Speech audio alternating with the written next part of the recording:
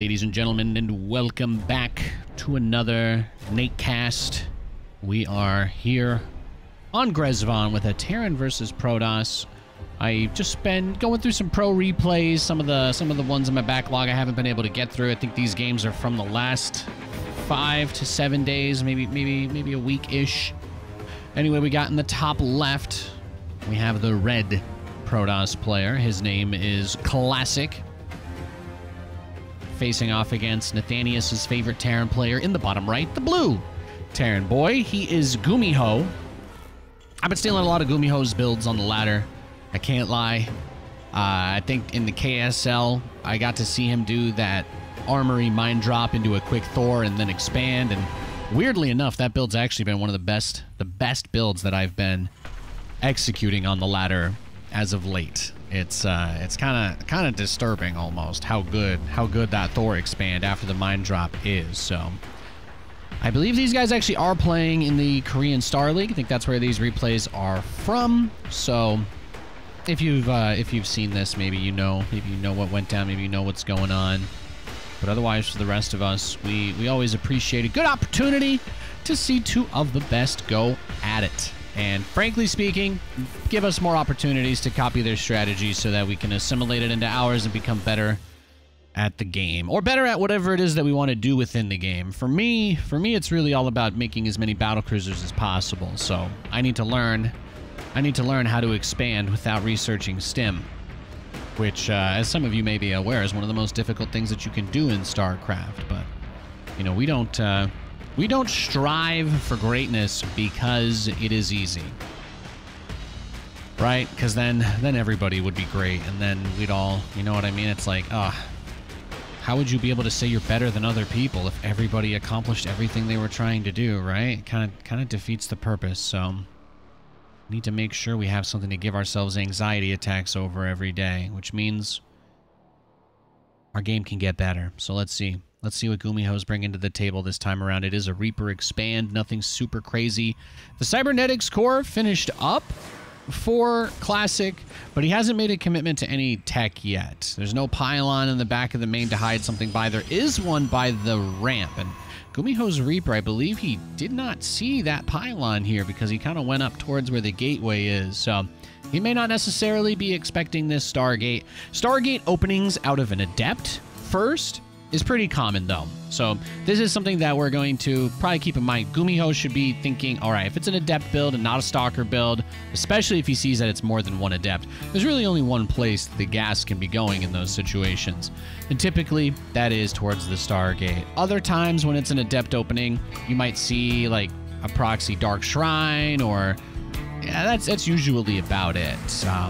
You don't have Resonating Glaives really as a build anymore versus Terran, since it doesn't two-shot SCVs and Marines like it used to in the old days. But if Gumiho realized what's happening, then he might just spread his Widow Mines out around his base.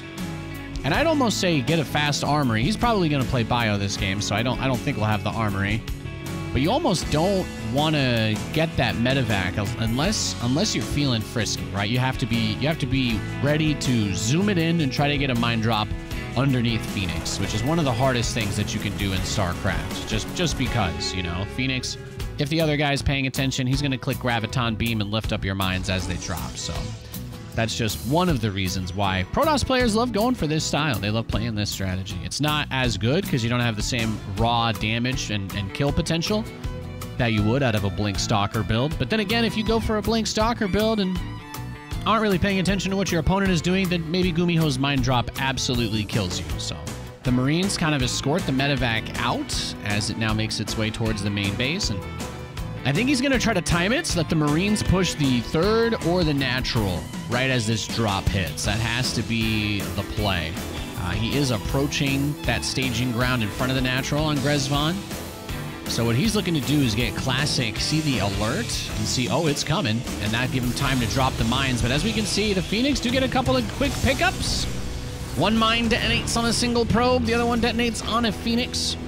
It does kill a probe with it and maims the Phoenix. Meanwhile, the Marines are actually still in the natural, so I don't think that they killed too much let's just take a quick peek. 8 total. Okay, I stand corrected. 8 worker kills this game is pretty nice. Oh, the mine blows off again. You guys can tell this was not recorded with the super fancy mod that just tells you all of the useful information. So I will now refer back to my primitive commentator tool. Well, first of all, I'm just going to say 36 SCVs to 36 probes. Typically, this is a very difficult position for a Terran to lose. Like, as a Terran, your economy is amazing. You've got to be feeling good right now. Total workers killed, 14. Only a single SCV died in the making of this film. That was the one producing that supply depot right there next to the tank. And look at this. The Adepts are just going to walk right up. Sends the shade away. He's on the tank, so draws a little bit of friendly fire. Almost kills his own tank. That's kind of wild to see. So Gumiho zoning away with the tanks now. He does have the gas and the natural, but he's setting himself up for a standard bio build. The hard part about all of these transitions is that you have a Colossus and extended thermal lance. Both of those upgrades, well, both of those things, rather, are on the way. And Gumiho hasn't even started stim. So there you go. Your stim is starting at the same time, even a little bit behind Colossus range. So around the time that he can move out of his base, there will be ranged Colossi, and that's going to be tough to deal with. The Raven does drop 2 auto turrets. Looks like he picked up about 5 kills. Nathanias, #1 observer on planet Earth. If you disagree, then thank you for helping me cope with missing some of those worker kills. Meanwhile, 3rd Command Center is on the way for Gumiho. And you can't do too much. You can't really do too much before stim. If you leave your base with everything and it's super slow, you do put yourself at risk of getting backstabbed by a prism or something like that. There is an observer on the outside of his base, so Classic should be able to see. You see Classic's clan tag, Twisted. That's because he's actually sponsored by Twisted Tea. A shout out to them. I didn't even realize they were in the StarCraft game. White Claw never answers my phone calls or my emails or my texts or my DMs, or when I found that guy's LinkedIn profile and used it to stalk him and get his actual real number and call him, he still didn't reply to me either. Tragic, really. And so the Observer already knew that he was moving out, since obviously it had to die. And the Phoenix, they're in a position where they're just being annoying. 2 medevacs are going to load, but as long as Classic keeps kind of poking and checking, there's no easy way for Gumiho to get out on the field with his whole army. So he's going to leave most of it back. He's going to send 2 medevacs around the outside. And then changes his mind and brings everything home. Okay. So he just wants to take the 3rd base. I think he wants to push, but his stim is only finishing right now. Like literally right now. His stim just finished. So that means Colossi, Thermal Lance is done. Might have been done a little bit sooner. It's hard to be 100% sure, but they do have the same research time, and they were started around the same time. So that's all you really need to know. 3 Colossi, 3 Phoenix, 3 Sentries, 3 Zealots, and 3 Stalkers. Really? Yeah, actually it's 3. Oh, one Phoenix died. Classic, can you please rebuild a Phoenix for me? Thank you. You know what? I just want to say, everybody watching, really, if you canceled it? Are you kidding me? I'm never going to be able to trust again. You know how much I'm about to spend in therapy because of that? Oh my God, Classic. Oh my goodness. Well, now you guys know why Nathanias has abandonment issues. Charge is on the way. We have a disruptor booting up as well. So Classic's going to make a transition. He doesn't really need to. His 3 army, of course, requires him to have 3 disruptors on top of that. There's going to be 3 ghosts made by Gumiho now. And Gumiho has traditionally this year been a Terran player that has done a lot of bio versus Protoss, but he's kind of stayed on some of the lower end of the tech tree. Some Marines did get dropped over here and died horrible, painful deaths. Not a lot of workers have died since the beginning of the game, though, so it's just been a little mild Widowmine harassment. Classic does have an OBS outside the range of this. Oh, brother, do you still... Oh, they went around the other way. Okay, I appreciate that. I thought we were about to see those Colossi get stuck forever. I thought we were about to watch them get stuck until the end of time. These guys are running slow, but their cardio's about to kick in. There it is. Okay, now are they going to climb across each other to get up into the main base? You should be able to make zealot chains. Can I just say that, guys? Can I just say that? Is there any reason why zealots shouldn't be able to just, you know, like each one grabs onto the foot of the other and they just kind of, they make like a human bridge, you know? Is there really any reason why zealots can't do that? Protoss players want to be able to make a wall building, and the zealot usually has to be the wall. So why not let two zealots literally become a wall? Why not have a wall formation that they can form? You need two zealots in a gap, and then they just hold hands, and they let friendly units through, and they don't let anybody else through.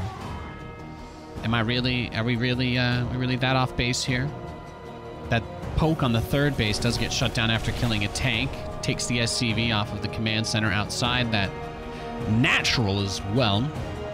And it's been a tough spot for Gumiho because he wants to move out. He clearly wants to get aggressive. We know that he's been largely bio, a little bit lower on the tech side when he plays that bio. He does not like to get ranged liberators. We don't see that a whole lot. We don't see the ranged liberators a tremendous amount. We don't really get to see him make that battlecruiser transition unless things get super crazy. It has happened before, but he's one of those guys that is just going to avoid doing that until he's forced to. So even though we know Gumiho as a player that does strange things, and oh, that observer, does he know? Does he know? Does he know? I don't think he knows. I don't think he knows Classic can see him. He's got full view over his whole entire army. He's got view of his whole army. His whole army. And then Terran presses the easy vision button, so he knows. He knows. Classic, look at this. He's got 6 disruptors, 3 colossi, and 2 pounds of roast beef to tank for him in the front. Gets a beautiful purification Nova off to initiate the fight. Next Nova's gonna come out. Stalkers blink under the Vikings, and the Colossi are gonna begin to melt the Marines. However, this is a very good concave from Gumiho. Does he have what it takes to push through? Once that mushy front line is gone, there's not a lot of anti-air anymore because of the Stalkers blinking forward, so just enough Vikings are gonna be able to hang on. The rest of the army is getting loaded up as about 20 zealots are gonna charge in from the side. Little flank-a-rooney action, and I'm honestly a little bit torn here. The Vikings are going to try to land and pick off the disruptors. I do love to see this little play from behind.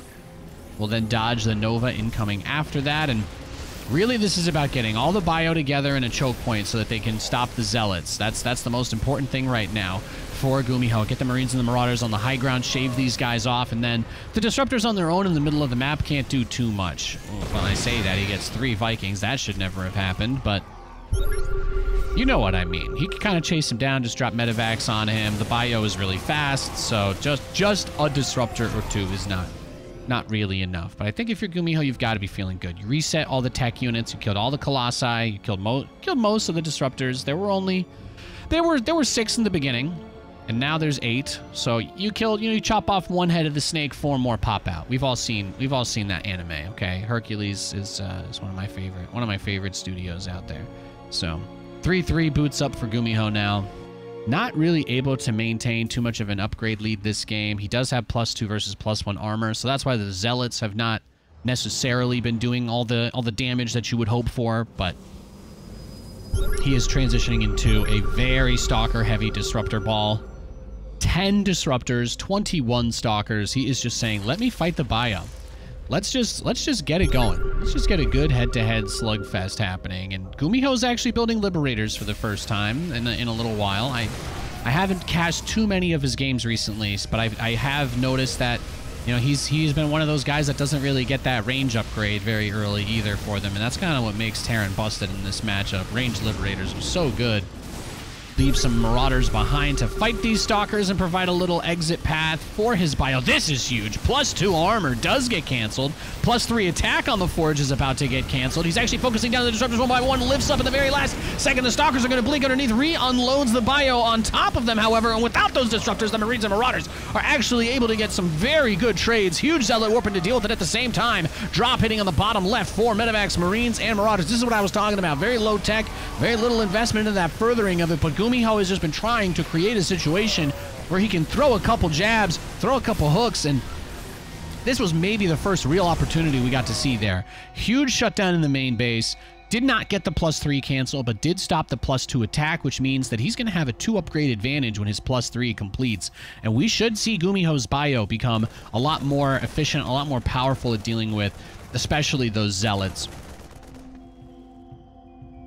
Warp Prism is going to be routed back out of the natural. Sees the 4th base. There's not too much he can really do about it. It is a planetary. And there are ghosts on the field. There are no High Templar. There's no High Templar in the map. There's just 3 Archons. So he made a couple of Archons. Didn't even research Storm. I don't know that he can push into this. With a couple of Liberators to support, this would be very tricky. The only thing he really wishes he had again is that Lib range. Like I was saying, we just don't see Gumiho make very quick plays for that. He likes to focus on keeping a big bio army, and that's what these disruptors are going to be perfect at punishing, as the ghosts do not have stamina to run away from those disruptors. He lands a couple of good EMPs, but he needs to get on this army, and there's the big blink into the Liberators. They get shut down very quickly. Gumiho going for a little bit of a base trade action to try and snipe that 3rd. However, I don't know what he's going to do about the army that is in his base. They're going to try to run up the ramp into 2 Widow Mines. Those will both detonate onto the Disruptors. The Stalkers actually blink up the ramp into the Marines and the Marauders. And while they do get taken out a little bit, the Archons and the Warp Prism have now been allowed into the main base. And once you've got Zealots warping on your racks, I do not know what you're going to do. Gumiho did kill the 3rd. He's looking for the 4th base. Kept the probe from being able to get away at the same time. Zealots coming out onto his 3rd SCV. Fisticuffs. Warp Prism is going to be bringing some of the Archons back out to deal with those SCVs, and it's just the Stalkers on top of the production with a handful of Zealots. But that's the hard part about Terran. All these units coming out of the racks one by one. Where can they rally? Where can they go to band together and stave off this push? I'm not sure there's anywhere for them to go, ladies and gentlemen. Coming down on the south side now. A couple more probes running away as he is assaulting the 4th Nexus of Classic. And once that's gone, Classic, his economy is primarily done. So he's thinking about the base trade. He's thinking about the long term. He's thinking about his 5-year plan. He doesn't need these ETFs to be worth anything today. He doesn't need them to be worth anything tomorrow. He just needs them to be, you know, let's say 30% up in 5 years, and then everything is going to be okay. That's what he wants. He's a modest man of modest means and modest ambition. We can't blame him for that. We can't hate him for that.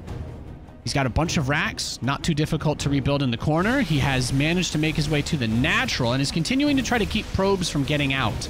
That said, we know probes got out. There is a Nexus in the top right. Wow, this turned into a really crazy game. So the Ghost Academy is finally going down. The engineering bay is still there. I'd like to see him just get 1 turret, but just because you never know if there's a Dark Shrine in the corner of the map in this kind of situation when you're low on scans. And he just kind of walks by all the probes.